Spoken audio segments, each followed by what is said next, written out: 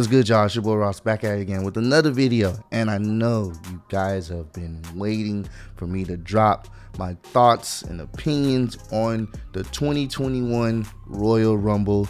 I wasn't able to watch it live last night, so I had to make sure I got up this morning, took time out of my day to sit down and watch the Royal Rumble, and I enjoyed it, man. I'm not gonna lie to you, this was worth the time just sitting down and just really watching it, and I enjoyed it, man. I did not regret it at all. I tried to stay off social media as much as possible last night because I didn't even want to get on live because I knew somebody was going to probably say something about the Royal Rumble, so I wanted to go in fresh, clear, with no type of spoilers, and I enjoyed it. Great way to start the day. I'm just keep it simple. I'm gonna let you guys know I enjoyed this pay-per-view. Now here's the thing, I only watched maybe 4 of the matches: the Goldberg match, the Last Man Standing match. Wait. I said that wrong. The Goldberg versus Drew match, the Last Man Standing match between Kevin Owens and Roman Reigns, and both the Royal Rumbles, men's Royal Rumbles and women's Royal Rumble. So those are the only matches I watched. Other matches I kind of skimmed through because I didn't really care. I'm just being honest. And just off those matches alone, I enjoyed the pay-per-view. It kind of, it was entertaining, man. So we're going to get right into it. I'm going to start with the Goldberg versus Drew McIntyre match. I have my notes, and this is probably the few amount of notes I have for this match because I didn't care. And it sucks because Drew was pitted against an opponent that no one really wanted to see for a while. The fact that he went against Goldberg was pointless. Now, the notes I do have, it was kind of some of the highlights of the match, but it really wasn't much to say. Drew hits Goldberg before the bell rings and hit him with a spear. That was it was nice and refreshing. Then, of course, Goldberg hits Drew with a spear through the barricade. We've seen this spot countless times. It was what it was. And then other stuff happened in the match. I'm being so serious. I did not care for this match. I only wanted to see the outcome, and the right person won. Drew puts away Goldberg. I actually have that in my notes. I have Goldberg capitalized. Drew puts away Goldberg because this was pointless. I'm sorry. This kind of put the WWE Championship on the back burner. I want y'all to be honest with me. How many of y'all who watched the whole pay-per-view live from beginning to end forgot that match even happened? I have the luxury of skipping matches I didn't even want to see, and I forgot that match happened when it was all said and done. I was like, oh, wait. Oh, damn. There was a match at the beginning. It was the WWE Championship match was at the beginning of the show, right? Oh, yeah, I forgot. That's how unimportant it was. The only way that match would have probably, had some type of importance to it is if Drew lost. And thank goodness he didn't lose, because I think everybody would have ranted about that, and everybody would have probably had a sour taste damn near for the rest of the show. So the right person won. Goldberg needs to stay away from the WWE. It doesn't matter, man. At this point, beating Goldberg doesn't, in my opinion, create any star value to new talent, because it's like, bro, we don't care. He's not this mystical being like he once was. We don't care. So him beating Goldberg, I like how I keep going back from Goldberg. I'm gonna keep calling him Goldberg.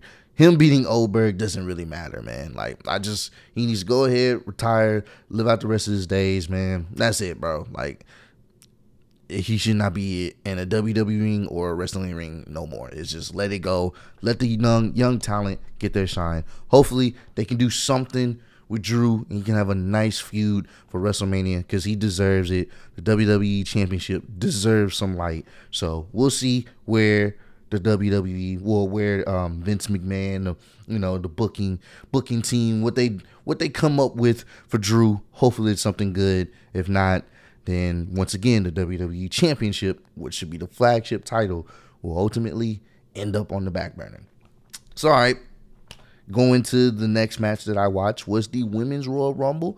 I enjoyed it. It was cool for what it was.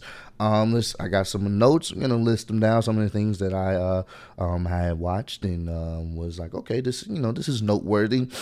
First and foremost, I never understood why they had Jerry the King Lawler on commentary for just the women's Royal Rumble match. Like, it's so, I get it. That's always been his gimmick. He liked the women, you know what I'm saying? But it was always kind of on this some creepy type way, like an old man creepy type way. And they're still going with that gimmick in 2021. That's the only reason why he was there, just to talk about how much he likes the girls. It was.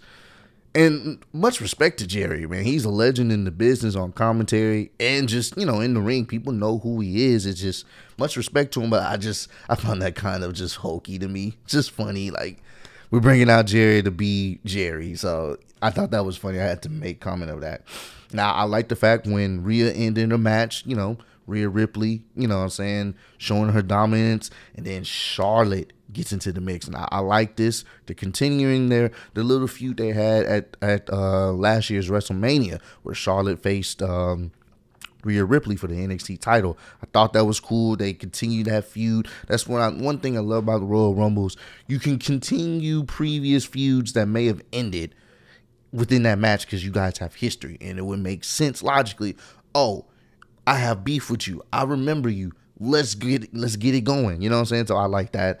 The whole R-Truth segment is R-Truth. From what I know, I'm not sure how credible this is, but apparently someone had DM'd me this like a few months back. R-Truth has actually watched our channel. You know what I'm saying? Like, hold on. I'm not even gonna cut this out. My laptop's about to die. Hold on. I'm not cutting this out because I don't want to. I want this to be raw and unedited. You know what I'm saying? Even though I'm going to edit the video. I'm not cutting this out. Yes. Because it would have been tragic if my goddamn laptop died and then I'm just like, yo, got to do this all over again. But no, what I was saying is someone had DM'd me a few months back saying R-Truth actually checks out our channel. He's actually watched our channel in the Clutch page. So I'm not sure if that's true, but if that is true, shout out to you, R-Truth. That's pretty dope. But I still don't understand why they were having the 24/7 like shenanigans during this match. It kind of takes away from the women's Royal Rumble, in my opinion. I don't think they would do this in them. Well, let me not say that. We're talking about Vince here, so I wouldn't be surprised if they do that segment in the men's match. But I just think if it's a Royal Rumble, you gotta have some type of respect, for what's going on there. And I didn't like that because I thought it was like you can have that segment go on anything. Just have that as a backstage segment if you want, but it was kind of cringe to me. But apparently, Alicia Fox wins the 24/7 championship, and then R-Truth wins it back. Like, it's really R-Truth's title, bro. It's literally a gimmick championship because there's no one better to hold that title than R-Truth because he's so fucking funny, dog. He is so fucking funny. So anyone else that wins it, I can't take them seriously, even though I can't take that title seriously. But it's just, at least it makes sense for a comedic character like R-Truth to win it. But I thought that kind of took away from the match. Now, here's the thing I'm kind of getting tired of is the Naomi memes. If you know what I'm talking about, every year, kind of what they were doing with Kofi Kingston, where every year Kofi Kingston would find a fantastic way to not get eliminated. It's kind of the same thing here with Naomi in the women's side of thing. Every year she'll find a fantastic way to not get eliminated. This time it wasn't just that fantastic. She fell back first, but her feet never touched the ground. I'm tired of it. It's a meme, in my opinion, at this point, and not a funny one. It's just like, all right, it's cool a couple of times. If it's creative, I'll give you that. But that one was just, I mean, technically, if someone just falls on their back and don't ever put their feet on the ground, they technically could do that. Why don't more people do that? Just fall on your back. Yeah, it may hurt like hell, but just fall on your back if you can. Keep your feet up, and you're still in the match. But that's neither here nor there. It's just kind of cringe to me.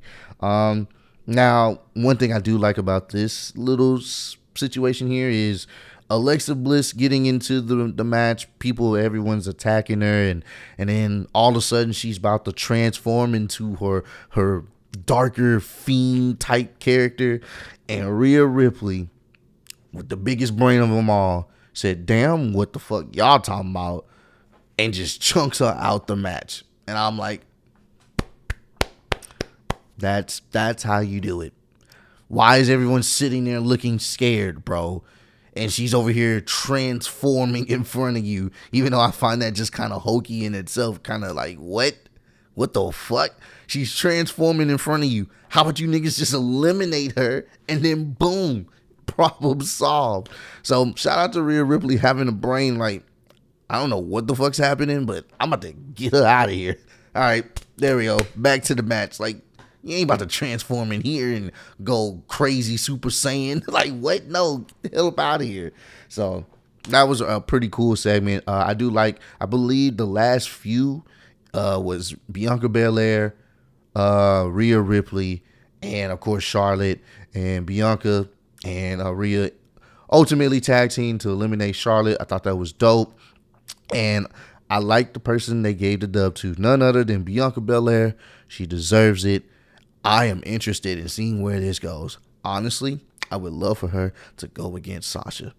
Since she's the winner of the Royal Rumble this year, Women's Royal Rumble, what I think she needs to go against Sasha. I think that would be a fantastic match.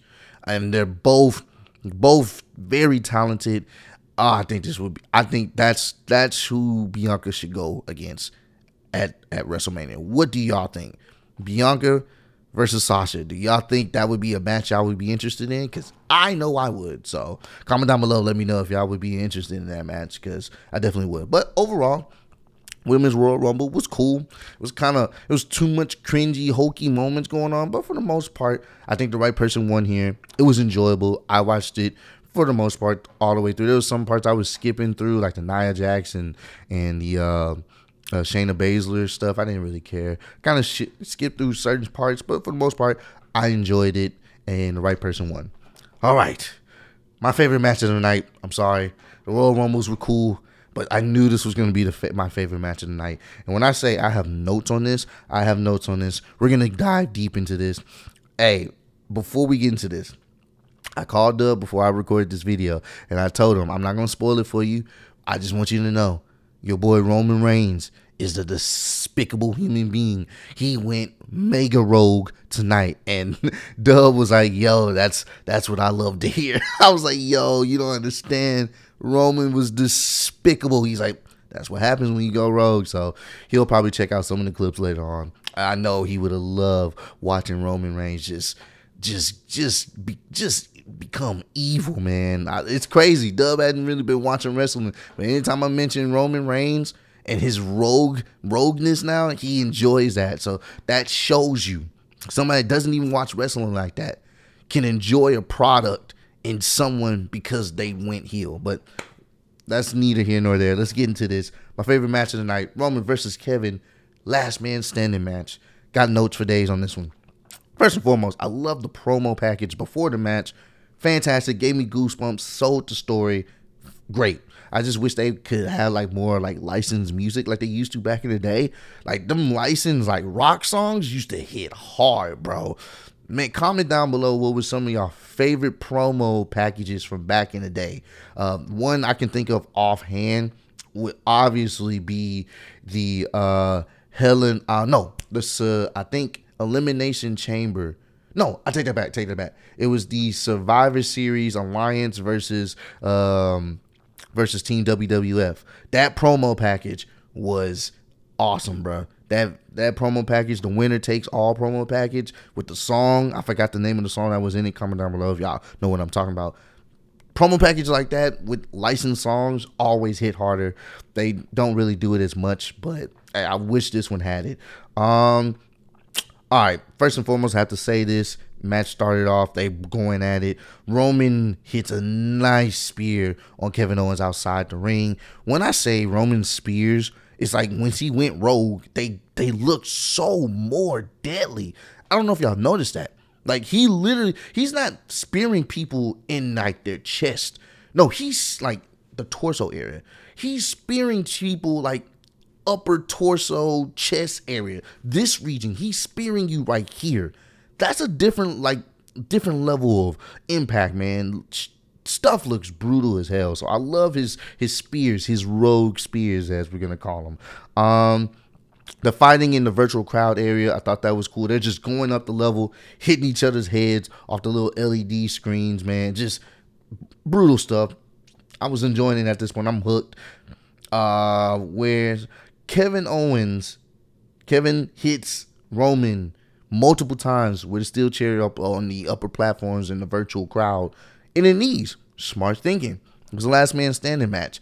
How about I just take out your knees? You can't stand if your knees are destroyed. So he's brutalizing his legs, man. It was smart tactics. I like that. I like he's using his brain. It's not just mindless violence. All right, it's a last man standing match. Let me use a weapon of choice to make sure you can't stand up. I like that.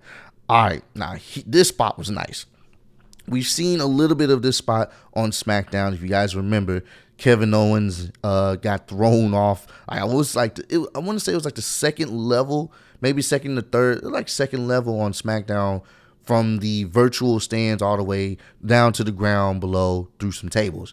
This time they was even higher, and Roman threw Kevin off all the way down to the tables. Oh my God, man.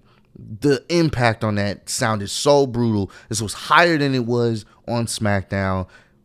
Don't even know how he got up, because I wouldn't have got up. They probably would have to carted me off to the hospital. So he gets up. Kevin Owens gets up. He's just walking through the back. There's like a little back area. Now, this entire time you don't see Roman. They cut away. They're just following Kevin at this point. This caught me off so guard. This is where production comes in the key, and framing your shots. Like I said, they're just following Kevin. You don't know where Roman is, like this backstage practice ring area. And all of a sudden, Roman Reigns is in a golf cart, and he hits Kevin Owens so hard. Kevin Owens flies, like he hits, like I can't even describe it. I'm trying to describe it the best way I can so y'all can get a visual image if you haven't seen it. Kevin gets hit so hard, he flies through the plexiglass that's on the front of the golf cart and just lands on the ground with a thud. Like it was basically like just a massive, just powerful thud. And those are not like the slow golf carts. Those are the ones that can get some speed. He hit him with a decent amount of speed, broke the plexiglass. He just splats on the ground. I'm like, I did not even see that coming. I thought that was a nice surprise spot. That was pretty cool. Not even gonna lie to you. So at this point, Kevin is still not giving up, as I expected. He's leaning on this table in the back area, and I thought this was so funny, bro. He hit Roman Reigns over with a random clipboard that was laying on the table. He just goes around, smacks him like, shut the fuck up. Just hit him with a clipboard. I thought that was funny. Roman starts just beating the hell out of him, right? Then this is when things like really ramp up, because at this point Roman's in control. Kevin just got thrown off this little the little virtual stand area, barely can walk, then got hit with a golf cart at full speed, so much force he went through the plexiglass. Now he's over there still barely trying to stand up. Roman is talking so much trash, and this is why I told Dub he went mega rogue, in my opinion. The dude started talking about his Kevin Owens' dead family members. That is how you build a heel. Kevin Owens' family members, we all know the emotional promo he was talking about his grandfather, about his dad, and how much they were there for him, and all this other stuff, how he has the initials tatted on his knuckles, and he's over there like basically like, yo, your pops, would he be proud of this? Like just really just being disrespectful, and it was so good, dog. And when that happened, Kevin Owens, he just went into a blind rage. He just went insane. He just went into a blind rage, started attacking, started just hammering Roman Reigns with fists. I thought that's how you build a great heel character. When a heel character can get under the babyface skin, you want to see Kevin Owens beat his ass, because that's a real thing. Kevin Owens did, lose, people that he cared about, and Roman is making light of that. That's great heel work. So at this point, Kevin Owens is losing his mind. He's attacking Roman. He's not showing no mercy, bro. This was nice. He sets him up on the table. He goes on like these little top containers. He gets on, hits a nice little frog splash all the way to all the way to Roman Reigns through the table. Roman Reigns is heaving in pain. That's a lot of weight, so I can understand. And at this point, Kevin is showing no mercy. He's like, all right, we're not done. You know what I'm saying? You disrespected me for the very last time, so now I'm going to put you away.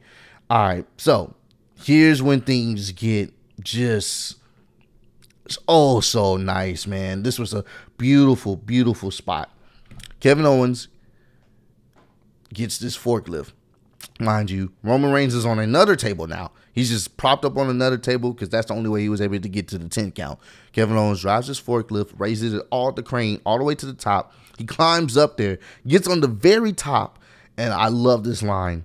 He says, "My dad sends his best, bitch." Like, sends his best regard. This was so dope.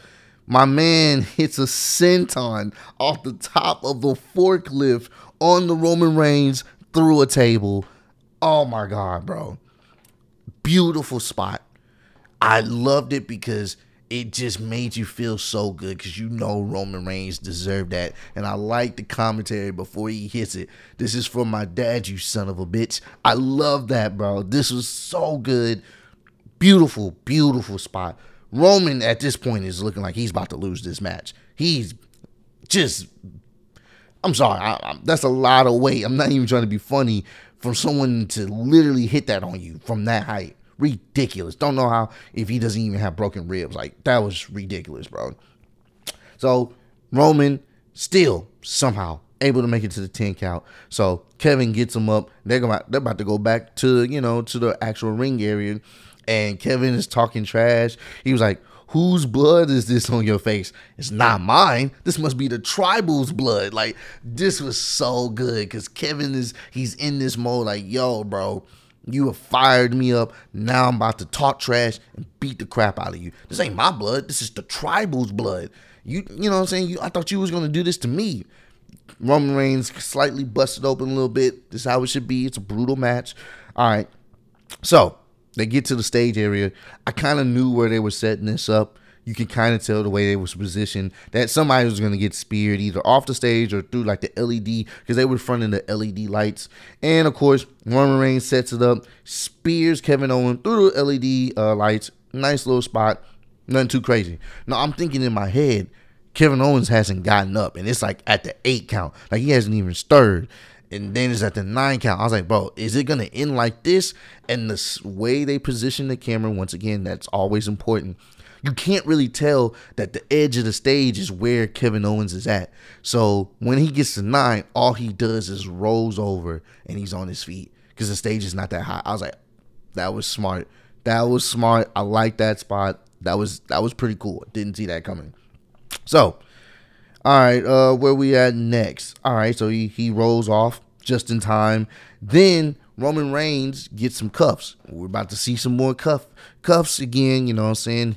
When it comes to cuffs, Kevin Owens doesn't do too well. So, Kevin Owens handcuffs Roman Reigns to like this steel support beam post where the lights are. So, and he handcuffs him at the very lowest point. So it'll be so hard for even Roman to stand up. Damn near physically impossible.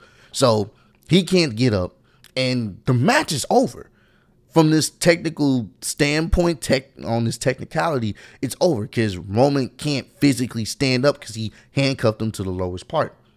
Right when it gets to like 9, and I laughed at this because I thought this was so funny, Roman pulls the ref towards him, and the ref ends up hitting this other support beam. He goes face first into the support beam, and I was like, oh, that's how he's going to win.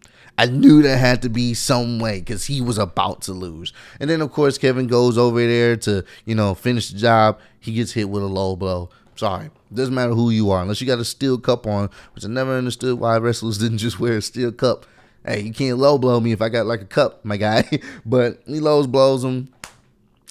Kevin's on the ground. Of course, Paul Heyman comes out there with the keys to unleash Roman Reigns from the situation.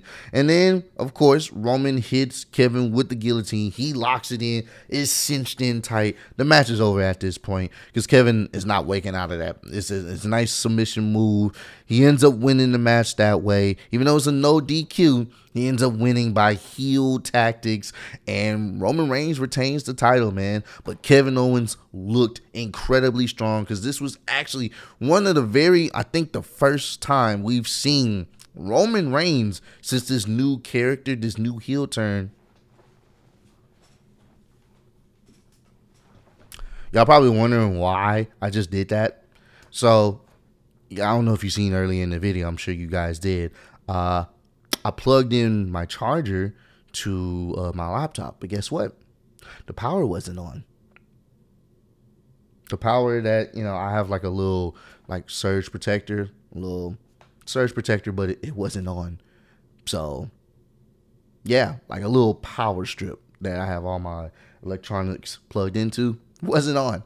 So my laptop was actually just about to die in a couple of seconds. That's crazy. I'm still keeping that in too. I don't give a damn. But yeah, Roman, once again, retains as I thought, and Kevin Owens looks incredibly strong, as he should. He did his thing, man.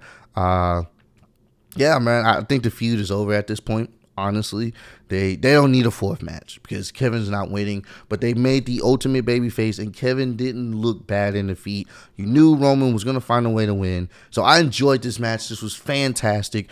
I suggest you guys go watch this match. If you don't check out anything else on the Royal Rumble, check this match out. It's 30 minutes of entertainment. I love this match. Looking forward to seeing what Roman has to say on this week's SmackDown. And last but not least, of course, the men's Royal Rumble. Let's get into it. It was cool to see Edge come out as number one. Beautiful. Beautiful, beautiful, beautiful. He comes out as number one, right? And who else should come out as number two? None other than Randy Orton, the guy that put Edge on the shelf. Randy doesn't even, Edge doesn't even wait for Randy to come down the ramp. He runs up the ramp and starts attacking him, which I understand. That's what you do. Randy, you tried to end my career, so I am going to end you before you even get into this match. When I say they were just going at it, Edge, I love, the one thing I've always liked about Edge, his facial expressions are some of the best, bro. Like, he looks like a deranged individual when he's upset, and in rage he starts doing this. Y'all know the motion. He starts doing the little hair motion and pulling on his hair. His eyes get big. He just looks deranged, and I love it. It wasn't, when he saw Randy, the story they was portraying, I'm not even trying to win. I'm just trying to end you because you tried to end my career. So I'm going to hurt you. I'm going to show you why you made a bad judgment call. And I love this so much. That was the overlining theme for the first part of the men's Royal Rumble, bro. When I say Edge was showing no mercy, I have these as notes. Edge is showing no mercy, bro. He's not even they'll get in the ring, they'll get under the ropes, and he's not worrying about anybody else. He's just attacking Randy Orton, bro, on the table repeatedly. He's hitting him with chair shots, trying to take out his knees. It was so beautiful. Of course, they set it up where, of course, they had to take him to the back because he was medically hurt. So they set it up, and that's how they got Randy out of the match, the majority of the match. But you knew Randy was going to come back. It was cool to see Carlito. That was interesting. Carlito returned. Looks like he's in great shape. You know what I'm saying? Looks more bulked up than he was when he was here in WWE. His gimmick was always mid-cardish at best, but it was cool. You know what I'm saying? It was cool to see Carlito in the mix. The Bad Bunny segment was cringe. I know they had a performance, and I've actually randomly just happened to see the video where Bad Bunny had Booker T in his music video, his actual music video, and he was literally in the video, Booker T's just sitting there with his arms crossed the entire video. So it was kind of cool to see them perform that, and Booker T just sitting there with his arms crossed on the stage as Bad Bunny is performing that. But apparently Miz and Morrison did something to Bad Bunny's DJ equipment. or whatever. So he's coming out there to address some things. And then, of course, Miz and Morrison get eliminated. And then Bad Bunny does a top rope splash to both Miz and Morrison outside the ring. I did not care for that segment. It takes away from what's going on. It's cool to have celebrities and entertainers in wrestling, but not in that capacity. I didn't care for that. That was just, all right, cool, whatever. Next, Matt Riddle going against Shinsuke. Thought that was a nice exchange. We all know. Now, I think that would be a pretty good match. They are very stiff in how they, they perform their moves. So I would love to see more Matt Riddle and Shinsuke go at it. Of course, Daniel Bryan was my pick to win the Royal Rumble. I thought he was. I'm going to get into that later on. I don't know why Kane is here. Why is Kane in the match? Why was Hurricane, what was that dude's name? I forgot his name. The Hurricane. Why was he in the match? Kane and Hurricane. That's stupid. Why are they in the match? Tell me. Somebody comment down below. Let me know why were they. All right, bro. Christian returning. Thought that was cool. Edge and Christian having their little, their little nostalgia moment back in the ring. I thought that was cool. Dominic eliminating Corbin. All right, nice. Giving some Dominic some momentum. But here's when things get really kind of weird for me, and this is why I always said sometimes in wrestling, you don't want to be too hokey because you kind of ruin future potential feuds, matches, and setups. So you guys remember how Rey Mysterio had been walking around with this blacked out section of his mask because his eye was, was messed up. It slightly popped out from the eye for eye match with Seth Rollins. Y'all remember that, right? So for months he's been walking around with the black patch. Tell me why he comes to the ring, his eye's just fine. Now I want y'all to understand, your eye will never just be fine if it almost pops out, bro. Like, let alone for a competition. It's hard to look like you've never been touched, bro. Mind you, here's the thing, bro. This nigga Seth was using his body weight to push his eye out on the corner of some steel steps. I want you to understand that is brutal. If anything, your eye would probably just be destroyed. If it popped out, but the optical nerve was attached. That's what they said medically. It popped out, but the optical nerve was attached, so he's fine. I'm sorry, bro. You're not coming back next year to be in the Royal Rumble, dog. And your eye's just fine. It's so fine that you're able to put contacts in. Because Ray has contacts in. This is why matches like that shouldn't exist, because you just have to question, wait, when his eye just go? All right, back to the rest of this, dog. Seth Rollins returns as number 29 in the Royal Rumble. It was cool. He's still in his heel gimmick, which is good. So it'll be interesting to see what feuds he spark up in the future. I'm looking forward to that. Daniel Bryan versus Matt Riddle, bro. That was a nice exchange, and I actually would like to see a match between those two. Comment down below if y'all would love to see a match between those two.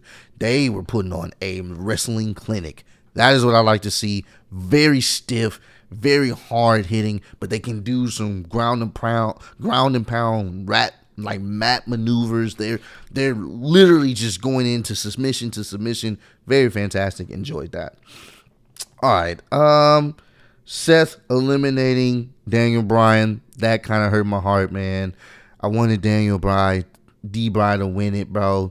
I was like, damn it, man. I wanted him to win it so he can go to WrestleMania. So I'm not sure what he does at WrestleMania, but we will see. Then I want to say it's down to the last. Yeah, it's down to the last two because Braun Strowman ends up getting eliminated. But it's down to the last two between Seth and Edge, right? Seth, they're going back and forth, and I think that's a good future match in my opinion. Seth versus Edge, I think that would be fantastic too. Seth is going for the stomp. Edge is able to flip him over the top rope. So you think Edge wins. Now, in my mind, I was like, well, Randy Orton never got eliminated. And like I said, camera work is key. Out of nowhere, literally out of nowhere, Randy Orton hits a massive RKO. You're thinking, oh, Randy's going to steal another one, bro. He's going to win the Royal Rumble again. And somehow, some way, Edge was able to recover enough to send Randy Orton flying over the top rope. I thought that was the perfect icing on the cake to their feud. I eliminated you, bro. I took you out. I entered in as number one. You thought you had the upper hand. You thought you were going to be sneaky again, and I eliminated you, bro. Suck it. It was great. That's how you get your redemption. You took me out of the game for months. I come back and I win the Royal Rumble. And what makes this so like special, I think he's one of three, if I'm not mistaken. I believe he's one of three wrestlers to ever enter in at number one. They enter in at number one and last the entire way through to win the Royal Rumble. And what makes this even more sentimentally, like on a sentimental tip, it was 11 years to the date. That's when he won his last Royal Rumble. He won his last Royal Rumble 11 years to the date, from yesterday. So that, to me, that is poetic if I've ever seen it. Like, to win your second Royal Rumble 11 years ago to the exact day, that is dope. That is amazing. It's cool to see Edge back where he belongs in the WWE. And I'm not even mad with that. I'm not even mad with him winning the Royal Rumble. I thought that was cool, a beautiful touch. You can see he was emotional. You can see he was passionate. And I'm all for it, bro. I am all for it. I think he's going to probably go against Drew. I'm willing to bet he's going to go against Drew. And it makes sense to go against Drew because he said, yo, I'm going for the title I never lost, because he had to relinquish the championship to retire. So he's like, yo, I'm going for the WWE championship. I think I'm all for that. I'm all for that. Now, if he was to go against Roman, that would be cool, but I don't think he needs to go against Roman. I think the Universal Championship, that's in my opinion, the new age championship. But if it's somebody that grew up in the Attitude Era, there's only one championship they should ever really be going for, and that's none other than the WWE Championship. So I would love to see Edge versus Drew. Comment down below. Let me know who y'all think Edge should go for. Roman Reigns or Drew McIntyre? My money's on Drew. I think that would be a fantastic match. And if there's anybody that Drew should drop it to, I would not be opposed to him losing to Edge. I know you guys would be like, but wait a minute. You know what I'm saying? We're supposed to be building up new stars. You're right. You're right. I get you that. But there's certain people that you would not oppose to having one more run. Edge never really got to finish off his run because he got hurt. Not once, but twice. He got hurt recently when he came back to the WWE, and then he got hurt 10 years ago. So he had to relinquish the title. So if there's anybody that I would be okay with at least having one more run, would be Edge. Now, Edge could do Drew a solid, and I wouldn't be opposed to that. Say Drew beats Edge at the at WrestleMania. Now that is an accolade that Drew could really hang his head on. He beat Edge. And Edge is, a formidable opponent. So, definitely a future Hall of Famer, multi-time champion. You know who Edge is. You know what I'm saying? So, it could go either way. Either outcome, I don't really care. As long as they choose Drew. Now, if they do choose Roman, I think that would be amazing too. I don't know. We'll see, man. I'm looking forward to seeing who Edge will choose to face at WrestleMania. My money's on Drew McIntyre. But overall, the show was enjoyable. The only thing I didn't really care for is the Oldberg match. And I'm sorry that Drew was just on the back burner here. He should have had a better opponent for the Royal Rumble. But honestly, if I want to keep it a buck, the only matches you really need to watch, the men's Royal Rumble, the women's Royal Rumble, and the last man standing match. Both the men's and women's Royal Rumble matches are an hour long, and the last man standing match is like 30 plus. It's like around 35 minutes. So that's 2 hours and 30 minutes of actual entertaining wrestling that I think a lot of people would enjoy. But overall, for the matches that I did see, I enjoyed this show, and it's a thumbs up for me, man. It was a great way to start off my morning, and I wanted to definitely make sure I got this video out for you guys today. So comment down below, let me know if you guys enjoyed the Royal Rumble, and if you guys are looking forward to Monday Night Raw and SmackDown this week. On the Monday Night Raw, but SmackDown I'm definitely looking forward to. But I appreciate all the love and support. You guys have been amazing, and I appreciate y'all kicking it with me, and I'll see y'all on the next one. Peace.